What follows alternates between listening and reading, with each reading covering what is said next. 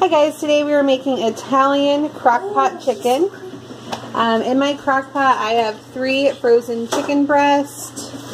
I have 1 bottle of roasted red pepper Italian dressing.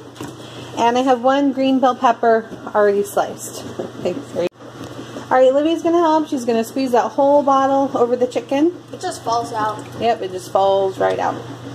And you can use any type of Italian dressing. We use Kraft just because that's what was on sale at the grocery store this week. That sounds nice. It does. It sounds wonderful.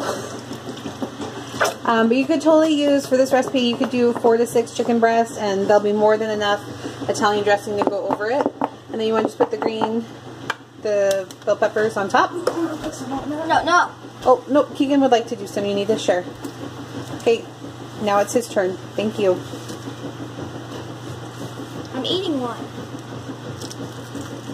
And again, I'm just going to put the lid on. I'm going to put this on low and it'll cook for about 6 hours. And we're going to be serving this over rice.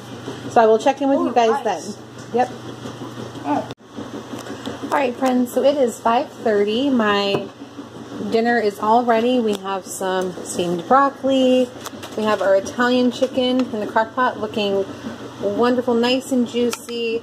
Lots of sauce that we can spoon over it. I actually turned off my crock pot at 5 o'clock. So it cooked for about 6.5 hours.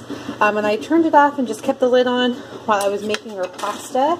Originally I thought we were going to have it with rice, and I remember on the menu plan I have Parmesan buttered pasta on the list.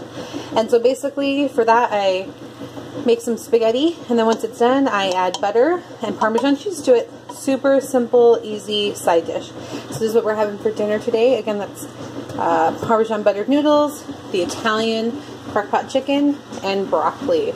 So I hope you guys get a chance to make this for your family, and let me know if you do and how you guys like it. And if you're new to this channel, hit that button and subscribe.